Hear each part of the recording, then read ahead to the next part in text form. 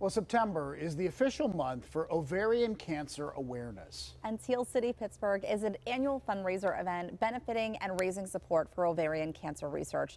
Joining us today, Margarita Hornung and the director of the Ovarian Cancer Center of Excellence, Dr. Thomas Krivak. Thank you for coming here today.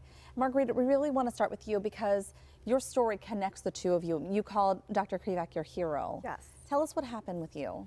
5 years ago, I was diagnosed with ovarian cancer, and it happened because I had a ruptured cyst, the tumor, and immediately Allegheny Health came. Dr. Krivak's team took care of me, provided excellent care, and because of that, we are eternally grateful for all that he's given us, but more importantly, all the hope that not only does he give myself, but all his patients. Yeah, doctor, talk to us about not only the hope that you're able to give patients, but also there are new ways to treat this, right? Absolutely. Hope is really important, mind, body, soul in treating patients, no doubt about it. But, in Margarita's case, it was surgery and chemotherapy, and definitely how we do things now versus 5 years ago versus 10 years ago is very, very different, and it's probably going to change in another 6 months. So we're trying to do, efficient surgery, quick, get tumor biopsies, and then trying to tailor treatments to the individual patient versus 2005, 2010, it was almost like one size fits all. And so really when you see about individualized cancer care, it really is. And again, we're able to give hope because there is so many more medications available to treat patients today. I mean, it is really amazing. Can you talk about this type of cancer, about this type of, for women? So ovarian cancer is kind of a whispering disease. It's kind of a sleeper.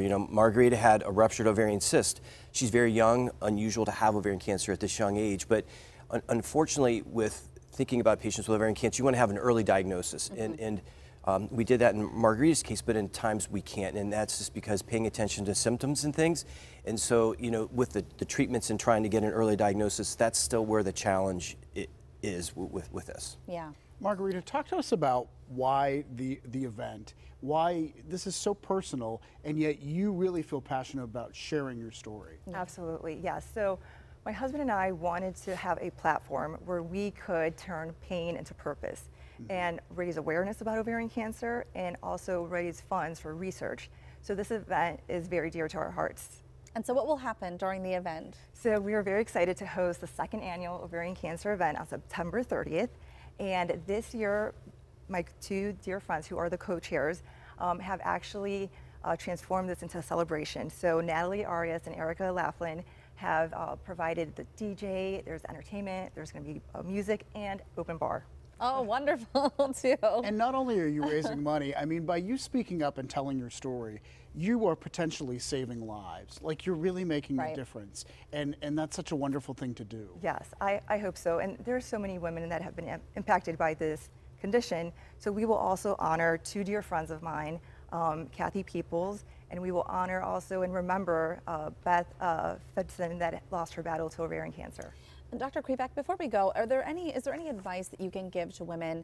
Any symptoms? I mean, you said this is kind of like a whispering disease. Is it because some of the pain or symptoms could almost be mirrored by regular cycles? They can be mirrored, but you're absolutely right. Irregular bleeding, feeling full early on, change in diet, nausea, vomiting. Again, those are very vague symptoms. Again, but I would say that women know their bodies, and typically following up and saying, I'm not happy with this answer, I need more. Yeah. There's nothing wrong with that. Ultrasound, CT scans, those types of things to help get you to the right clinician. Margarita came to me by Dr. Foos, but again, it's one of those kind of things. He was very attentive and took care of it quickly.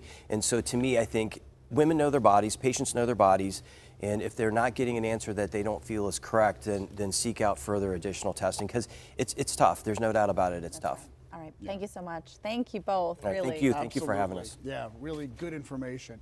Well, the second annual Teal City Pittsburgh event is Saturday, September 30th in Mars. For more information, go to our website, pittsburghtodaylive.com. Up next.